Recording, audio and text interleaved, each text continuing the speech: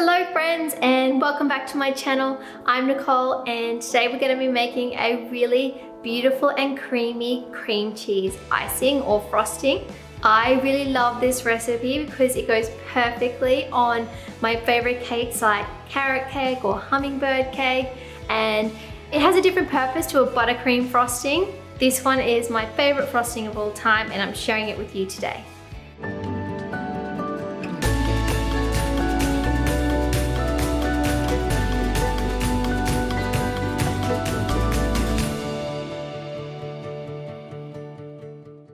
There are only 4 ingredients that you're going to need for this beautiful icing. Let me show you what they are. We have some icing sugar, some butter, a little bit of vanilla, and then the main star of the show is our cream cheese. To make sure you have a really smooth and creamy cream cheese icing, the most important thing is to make sure that our cream cheese is soft. And the way to do that is by letting it come to room temperature.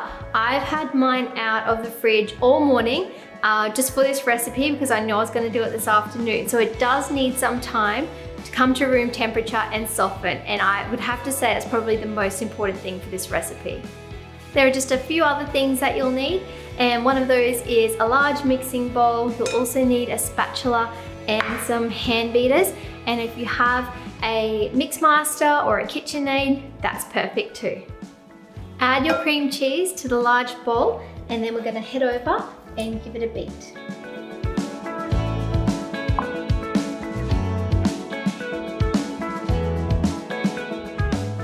We're going to beat the cream cheese now until it's nice and smooth and creamy. We don't want to over whip the cream cheese. It's really important that we don't do that as well. So we're just going to do it in about 15 to 30 seconds of beating. Then we'll scrape it down from the sides of the bowl and then continue until we have that perfect texture. And you want to beat this on about a medium to high setting.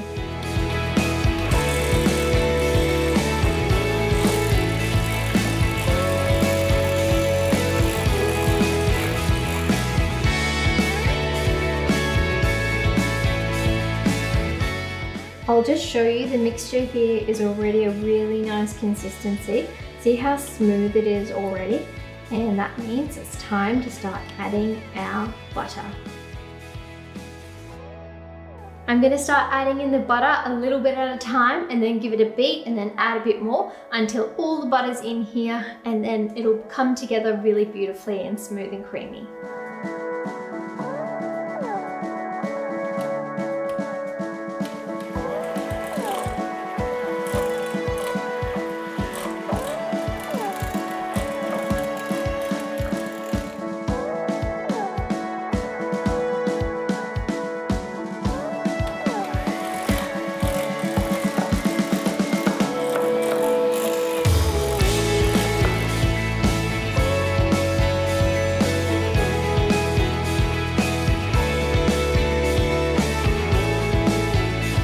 Remember to keep scraping down the sides as well as you go. And I find there's always a little bit at the base that kind of gets stuck to the bottom of the bowl, so try and just move that around so that we can get every single bit.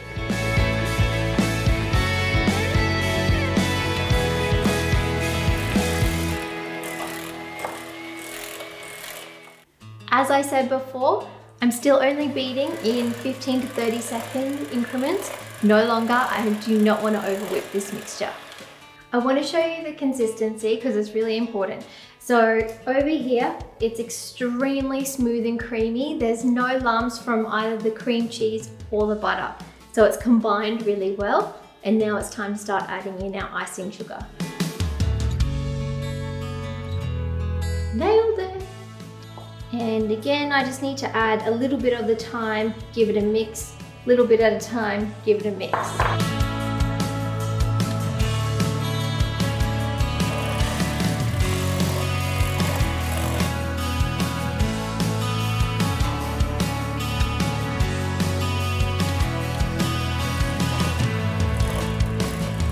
If you add all of your icing sugar all at the same time, it'll be like a giant sugar bomb goes off when you start mixing it with your beaters. So that's why we're doing it in smaller increments. For this recipe, slow and steady wins the race.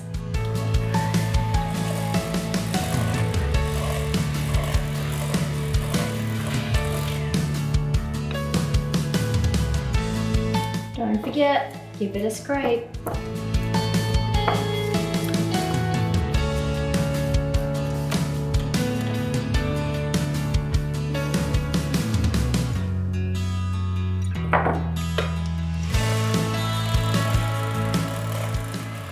Last one, and you can already start to see how the mixture is becoming really glossy and silky smooth.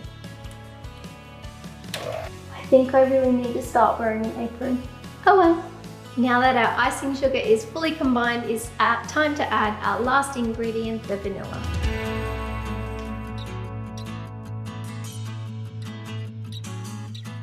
Now you can beat this on a low speed until it goes to the desired color. So it's gonna turn from that quite yellow color to a bit more cream and lighter, a bit more white.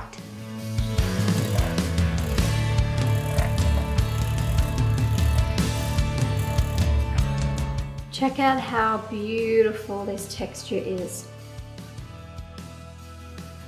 That is the perfect cream cheese frosting.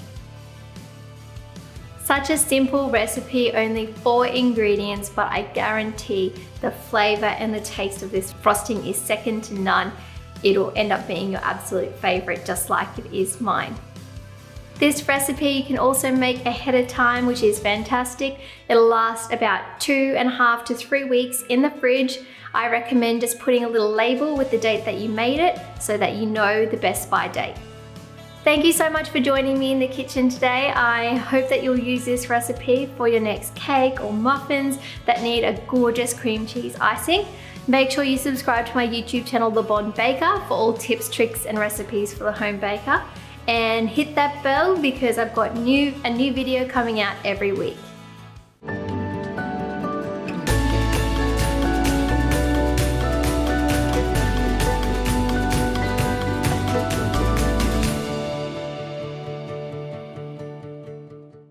I love this frosting. It's perfect for, sorry, can we go again?